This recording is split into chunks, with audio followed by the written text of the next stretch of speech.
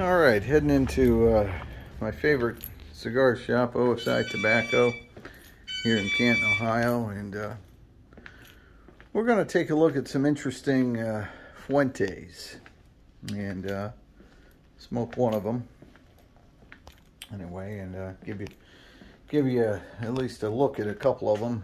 Fuente's been around for a long time. J.C. Newman Company has them now. They have brands like this Florfina, Quest Array. That one's a Centrofino. So Quorum also is J.C. Newman, but Quorum's not quite my liking. But beautiful cigar shop, huge cigar shop here in Canton, Ohio. And he's got Davidoff. He's a authorized distributor. And he's got some really good stuff. Some of my favorites, by the way, we'll talk about Fuente, but some of my favorites, Padron, and the really hard to get 50-year Padron. Fantastic cigar. If you haven't had that and you get an opportunity, they're real hard to find, but highly recommend them if you can find them. So back here to his Fuente collection, he's got some Opus X up above, and he's got the newest line, the Casa Cuba, which is a pretty good cigar, and then your standard Fuente line, and then the Don Carlos, and some of my favorites are the Hemingway. It's got a bit of sweetness to them. King Fuente, and some of the lower end models of the Fuente, and then a real nice mid-range. This is the Florfina or 858 model, and then some of the higher end from J.C. Newman are the Diamond Crown Maximus, Black Diamond, which I really like. And got a pretty decent line of these brick house. But really what I want to do is show you a couple of special editions here. And before I do that, just show you, he's even got Fuente coffee. I've had that. Those are the pods, and then he's got the ground coffee, and really good. It's well worth it.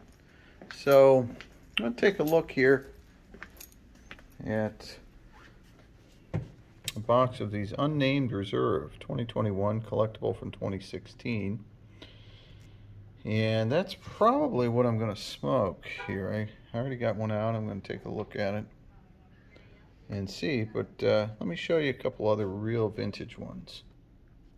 So moving up the line is this box of a father and his son, Don Carlos and Carlos Fuente. And inside, I've already smoked one of these, which was an incredible cigar. I did a review on it already. It was a 20-year Opus X. And so this Opus here is the one I smoked on another video, 20-year, and it was truly phenomenal.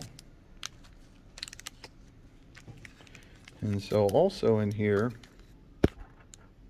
a couple other ones of note. Here's the Decino Siglo, dark oily wrapper, very nice. So there's two of those in there. Then there's the Casa Cuba that I was talking about inside. A couple of the Don Carlos, the Personal Reserve, really nice dark wrap, and then the small torpedo, I forget what it's called. It's the Opus X, but a very cool cigar. If I can zoom in on it here, small, but a really nice collection. And again, this box, a father and his son, really kind of a rare find. He's got it priced at $159, which is really cheap, comparatively speaking.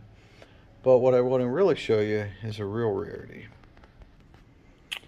And that is the Forbidden X, and this is the Lo Prohibido del Amor collection.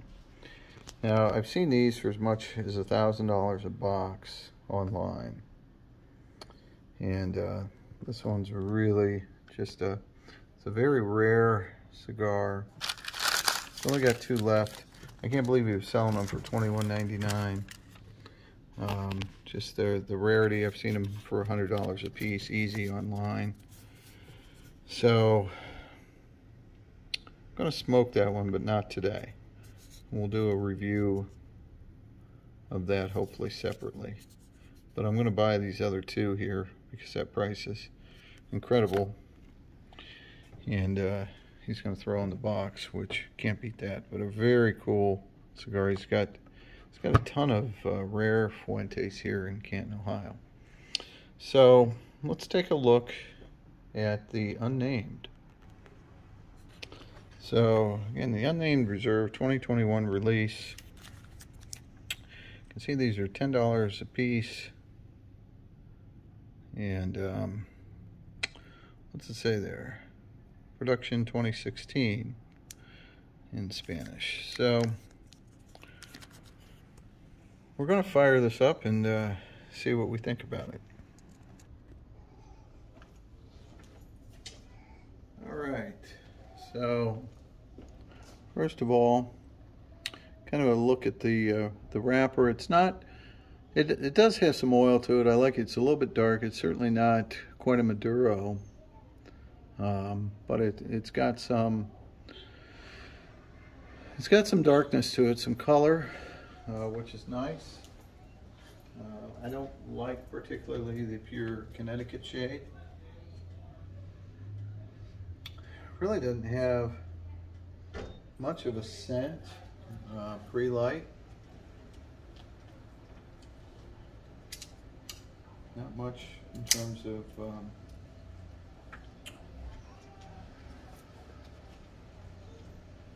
can't tell a whole lot going on there with that, but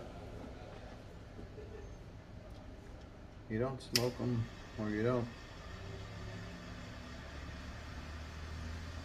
have them without smoking them. So let's see what they taste like.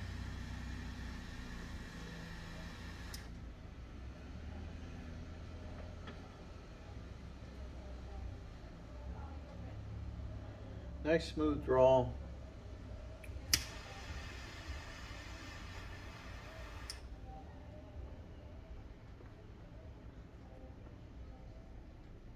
Good kind of white grayish smoke. Not real thick smoke, but plenty of it.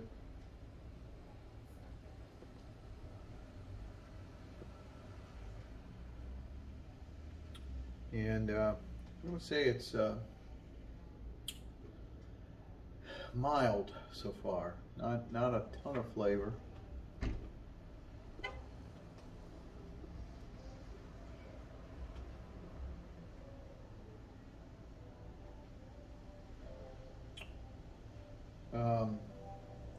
Very smooth, so no bitterness to it.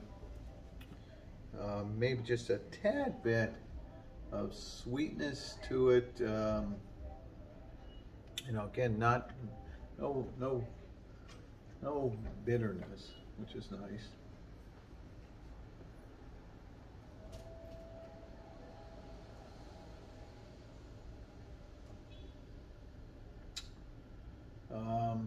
But some light flavors. I'd say so far at the start, it's a little more mild than my choice. So I don't know if I'm gonna like it or not. Unnamed Reserve says it's collectible.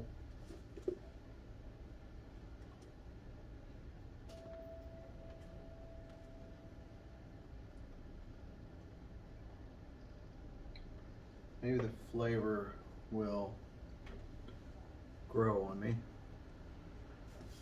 if it gets there.